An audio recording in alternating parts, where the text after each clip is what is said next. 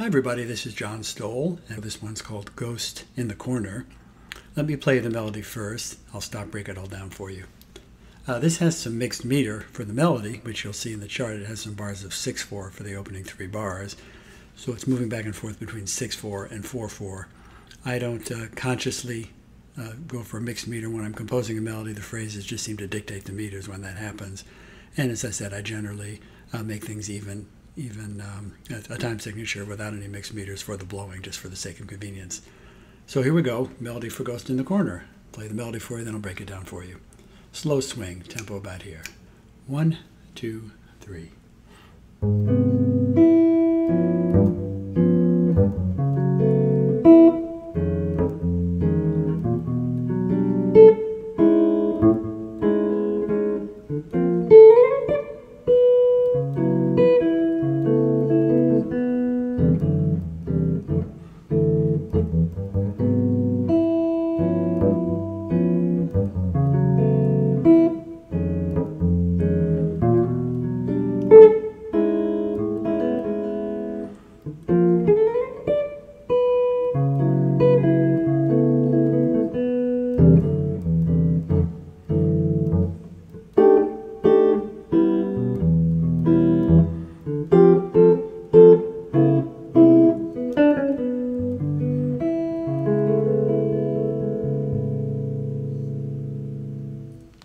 So there we have the melody for Ghost in the Corner. You may notice a few things in what I played there. Some open string voicings, some rhythmic motifs that repeat themselves, in some cases simple harmony repeated and reharmonized. So let's break the tune down. The initial couple of bars, which are in 6/4, I'm counting those as basically 4 and 2, are chromatic chords going down, alternating 2 dominants, or I should say 2 dominant chords chromatically and then 2 minor chords. And the quality of the different dominant chords varies, as do the minor. So this first one is an A flat 7, sharp 9, with the open E on top. So this is tonic, major third, flat 7, and sharp 9 on top. Sounds a bit like a minor chord, but that major third is kind of tucked in there, the C natural. So the melody does this, with the open E on top, and then generates the flat 13. Then I'm playing, this is Lydian dominant, this is a G7 that has the sharp 11 on top. So tonic, flat 7, major third, sharp 11 on top. So the melody does this. So that E natural could function as a flat 13 in the key of A flat. And then when I change the shape and move down in a half step, it still has a tension over the G7, but now it's the sharp 11. So this is less tension. And we're going to talk a little bit about the different modes of the melodic minor that allow you to access those sounds also when you solo. Now I'm playing the same melody, but I'm continuing down chromatically, playing an F sharp minor. This is a very simple minor triad, just 5, tonic, minor third, 4th. Actually, it's a sus chord because the B would be the sus, or the 11 or the 4, and the E is the flat 7. So same melody. And this is also a minor chord. This happens to be, change my neck a little bit so that you can see the angle there.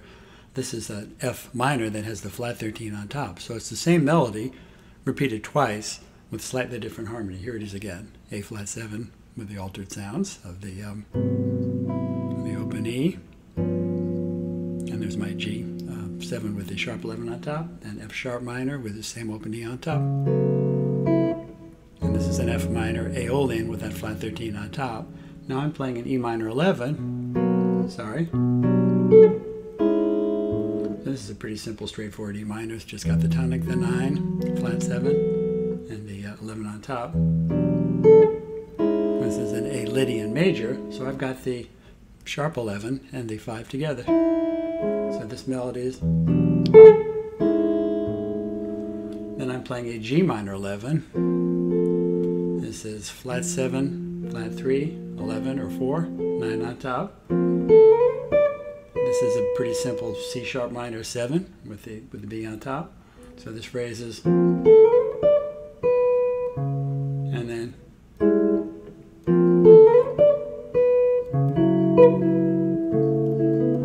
so these are all variations on C sharp minor. I'm adding the sharp 5 or the flat 6 for this C sharp minor, so it's Aeolian minor.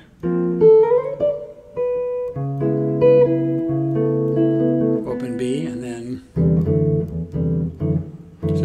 variations on E minor. This could be an E Aeolian minor with a C in it. And this is an F sharp minor with a D. So those are both variations on Aeolian minor chords with a flat 6. So that is the first A, which then repeats. So the tune is AAB, and with a kind of slight variation on the last A. So I'll repeat that melody again for you. A flat 7, G7, F sharp minor, F minor. Again, the variations are altered dominant, Lydian dominant, Dorian minor, Aeolian minor. This is the E Dorian, pretty simple with the sus chord with the A on top. That's my A Lydian major with both the sharp 11 and the 5. Here's my G minor Dorian, sus. C sharp minor, C sharp minor Aeolian, sorry. And that last little bit is E Aeolian to F sharp minor, and that repeats. Here's the bridge. This chord is probably the most difficult one to play. If, by the way, you're encountering a chord that feels uncomfortable to stretch, in one of my chord melodies or anybody else's, you might think about playing that same voicing higher up on the neck in another key so you could accommodate the stretch. Or you could simply grab a portion of a chord and break it down into double stops, or something that feels a little less taxing on your hands. So in this case, what I'm playing is a B7. This is going to resolve to an E minor. So I have basically flat 7 and major third on the D and G strings, and my two tensions are on top here. So this is a B7 with a sharp 9 and a flat 13 on top, and I've got the flat 7 and the major third below it on the D and G strings.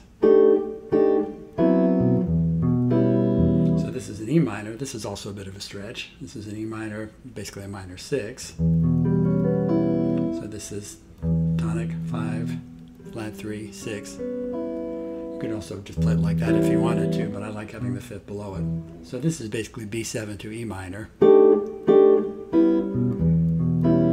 Now I'm playing F major to F sharp minor. I used this voicing earlier in the tune, and I'm taking it down a half step. So this is an F minor major, flat 5, basic F minor triad, C, F, A flat, and then the open B string, which would be my flat 5 and my E. There's a mode of the harmonic major that gives us that sound. I'll go through that for you a little later when we talk about the blowing. So again, this section is B7 to an E Dorian, then F major, F sharp minor, F minor major flat 5, and then a little quick single note passage should take me to a G7. And the last chord is an A major. This is an A major with the third, major 7, 5, 9, and 5 on top. So that's the whole tune in terms of the basic breakdown of the chords. You may find it difficult to play some of that in time. Again, my purpose in sharing this is more to give you broader applications of some of these chords that you could potentially use in one of your own songs, or to count for someone else, or perhaps to use some of these changes if you're playing over a standard. Let's talk a little bit about some of the harmony that we can use to solo over the changes using referencing the specific tensions of the chords. So that first change, the so-called altered scale, and by the way, I talk about a lot of this kind of harmonic detail a lot more extensively in some of my TrueFire courses, talking about how to improvise over chords using modes of the melodic harmonic minor.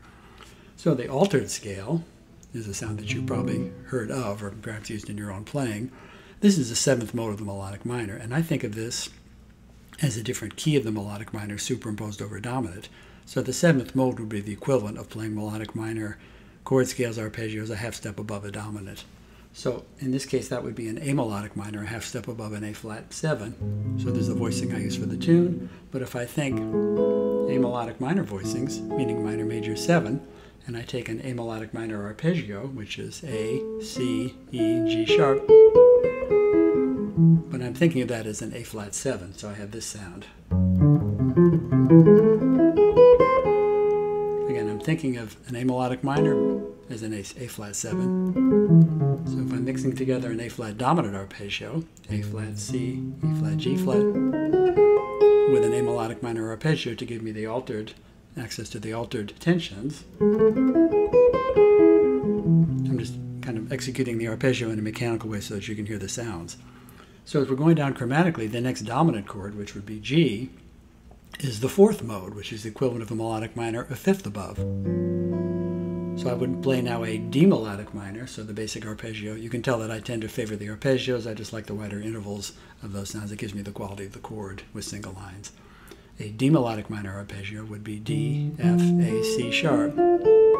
Again, but I'm thinking of that as a G7, so I'll mix together a G dominant arpeggio, G, B, D, F, with a D melodic minor. So the one tension that's giving me is the sharp 11. So if I just want to, in a very mechanical way, execute the two arpeggios or those first two dominant chords going down chromatically, I would play an A melodic minor arpeggio over the A flat for the altered, and then a D melodic minor for the G. The next change is the F sharp Dorian, so pretty basic, simple F sharp. Now for the F Aeolian minor, I think of major arpeggios as giving us some of the diatonic minor modes, namely the minor modes that occur in the major scale. So I would think for the Aeolian, I'm using sharp 5 major sounds. So in this key, that would be C sharp. Sorry.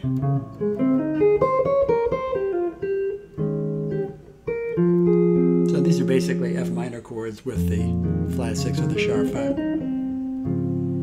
So I'm going from F sharp Dorian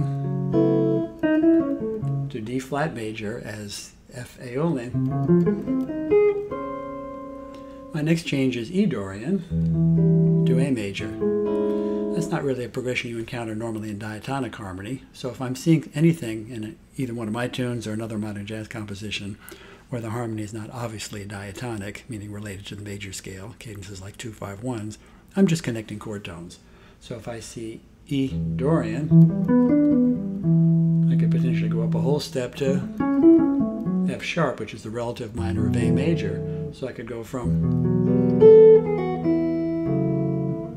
this is one way to think of maybe connecting E Dorian and A major, but I am essentially thinking E minor, A major there. Again, using basic chord tones. The next little bit of the tune is G Dorian to C sharp, Aeolian. So I would think G Dorian to A flat major, which is the equivalent of the Aeolian minor sound, that flat 6 that I used earlier over the F minor. So here's the Aeolian minor in F earlier in the piece. And here's the C sharp Aeolian where I am in the piece now. So again, I'm thinking flat 6 major or sharp 5 major to generate Aeolian minor sounds that occur in both of those places in the tune, over the F and over the C sharp. And the next little bit is, where are we now? And we're back at the top of the tune. I'm sorry, there's a little bit more, 2 more Aeolian sounds. So that's E Aeolian to F sharp Aeolian. If I wanted to solo over that, I would think again sharp 5 major for both of those, so that would be C and D major.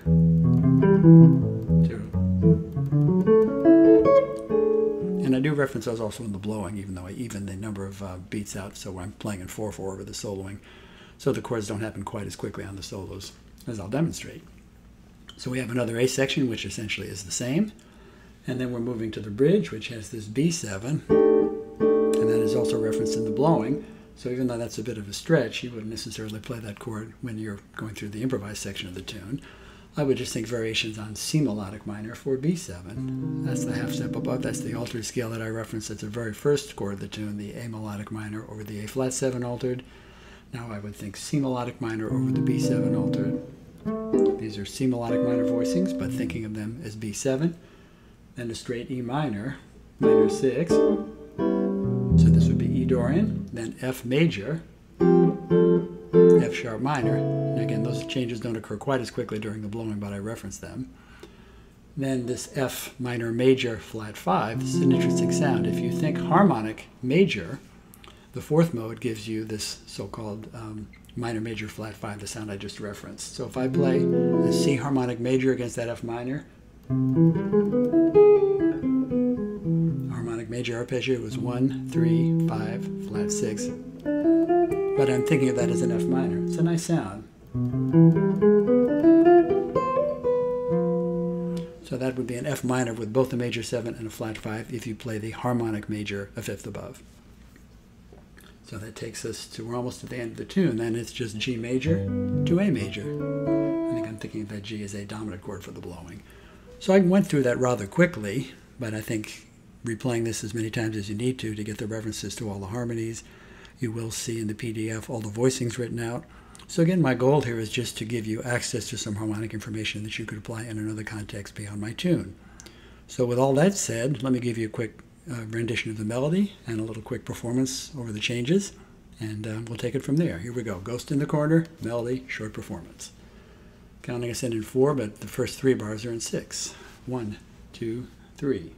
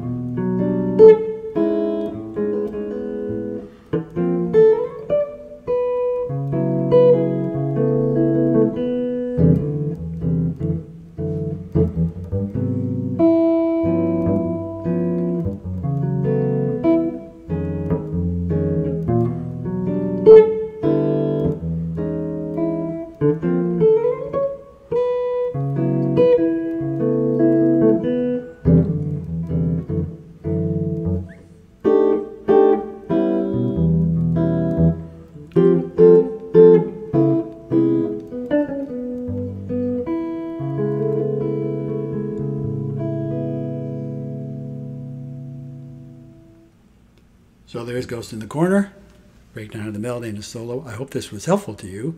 Looking forward to exploring some other songs of mine with you. Take care. See you soon.